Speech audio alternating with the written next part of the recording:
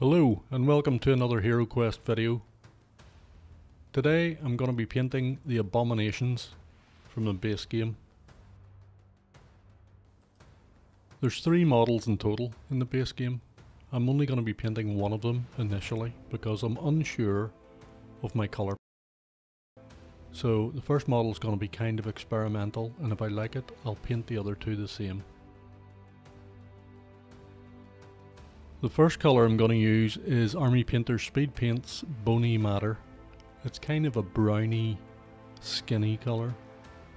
It's hard to explain, but if you look at the card art for the Abomination, which I'm trying to reproduce reasonably accurately, you'll see it's a reasonable match. This is a colour I've avoided until now because I thought it would be very much like Pallid Bone. Bony Matter, Pallid Bone, you would think they'd be the same or very similar, but it's actually quite different, this colour. It suits this Abomination in my opinion, at least the fleshy skin part. I'm quite happy with this first colour that I've put down.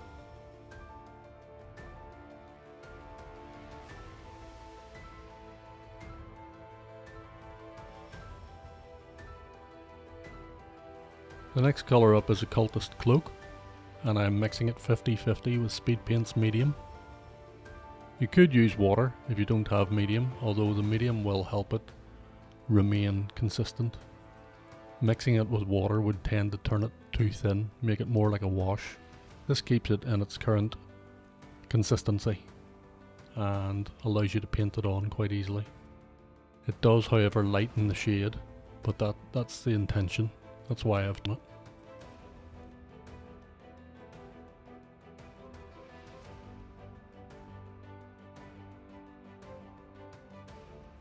I've seen a few other YouTube videos where the guys have used bright colours to paint these Abominations, and while they look great, they don't look anything like the Abominations on the cards or in the wee booklets that come with the game.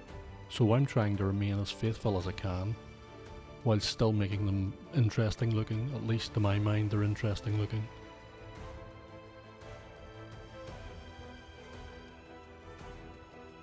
If there are more of these miniatures with some of the expansions, I may paint those brighter or in different colours, we'll see.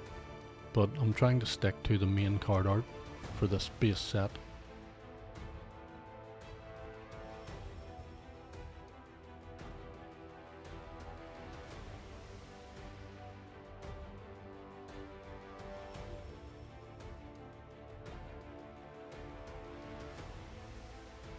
The next colour up is going to be white, and I'm going to use it to fix some of the mistakes. Not so much mistakes, but areas that the 2 main colours have went over that I didn't want them to go over, because especially because I thinned the Occultist's Cloak down with medium. It has made it flow over areas of, such as a loincloth, that I want to do a different colour. So they'll be getting painted back in the block white again before colours added.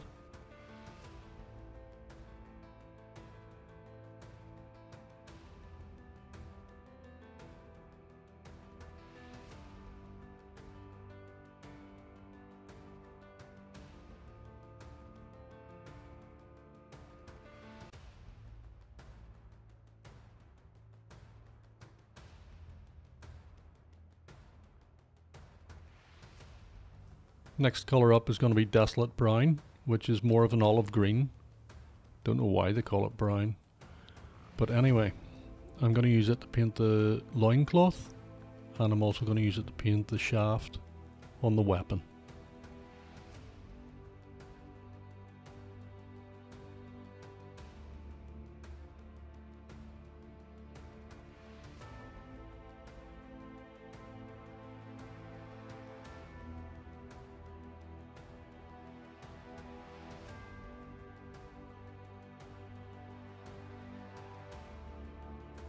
I'm now going to use Peachy Flesh, and I'm going to use it to paint the mouth of the model. It's kind of red in the picture. I don't want it to be too red, so hence this colour I've chose.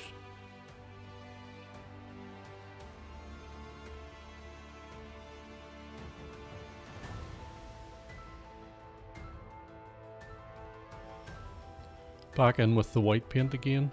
This time I'm just using it to touch up some areas that I didn't want to hit. Also touching up the eyeballs, picking out some of the teeth, things like that, the nails.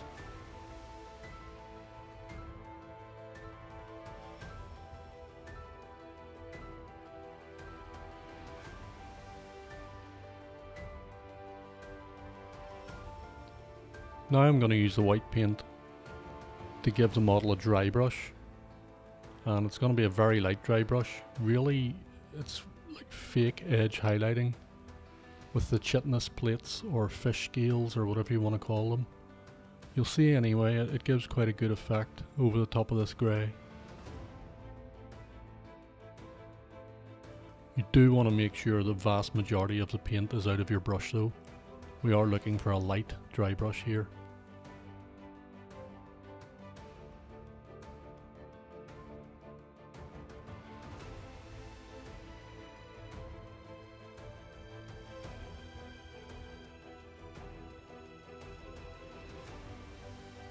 And now it's time for Broadsword Silver. I'm going to use it to do the metal work.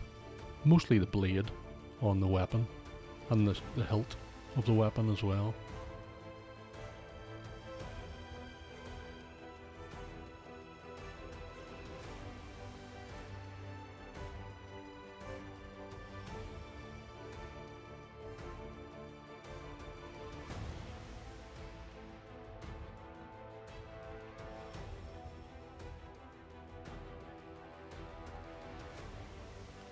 Now I'm going to use some Maize Yellow for the eyeballs.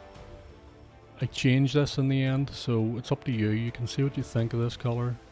For me, it didn't match the card art enough. I thought on second look at the card art it was more green than yellow, so I changed this.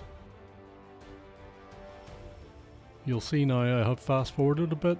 I have painted the other two models in the exact same scheme, and because I was happy with the way the first one was turning out, so I was happy with my colour palette. The only thing I changed was this colour for the eyes. The colour itself, as you can see, is called Charming Chartreuse.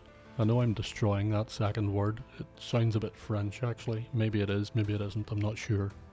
Again, this is another one of the greens that comes with the mega set. It's a nice colour, but did I really need 8 or 9 or 10 greens? No, I didn't.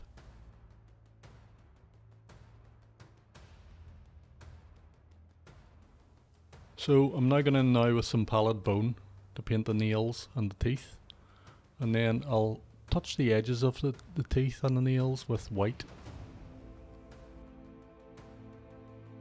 Certainly on the card art the nails are very white, a little too white for my liking, so that's hence why I'm using the pallid bone first.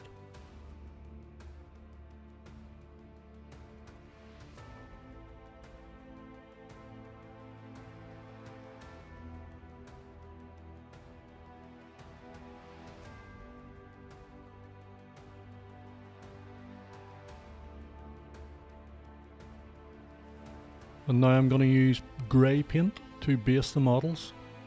Keeping all my HeroQuest figures the same colour of grey, their bases anyway, for now.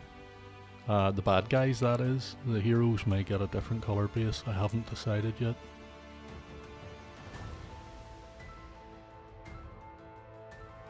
I have thought about rebasing all the models at a later date on clear acrylic bases. I do quite like the look of clear acrylic bases. You can see through them obviously, and you can see whatever surface the model happens to be standing on, rather than looking at a grey base or a red base or a stone effect base or whatever. You get the idea. But for now I'm happy with this colour for the bases.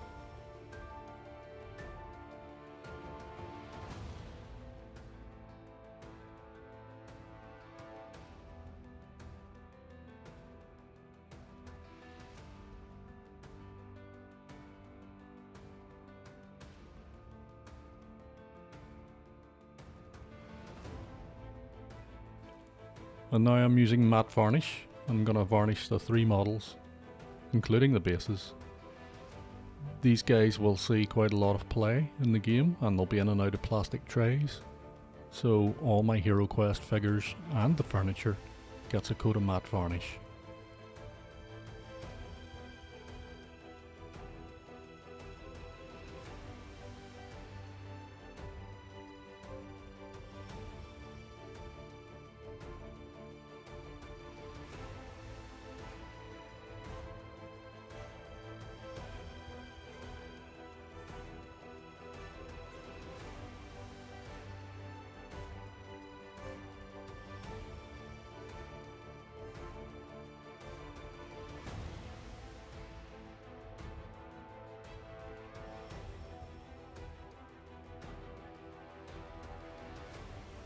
And that's the 3 Abominations from the base set finished, and I'm quite happy with the way they've turned out.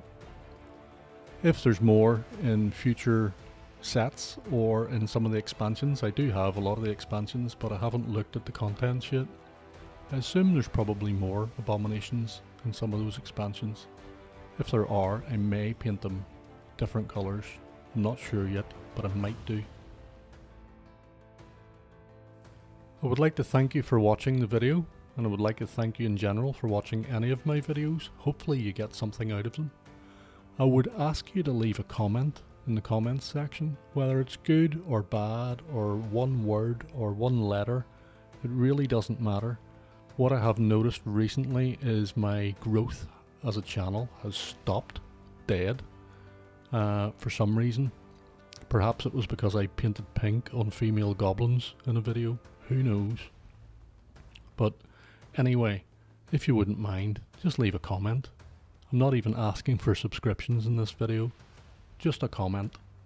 Thank you, and have a great day.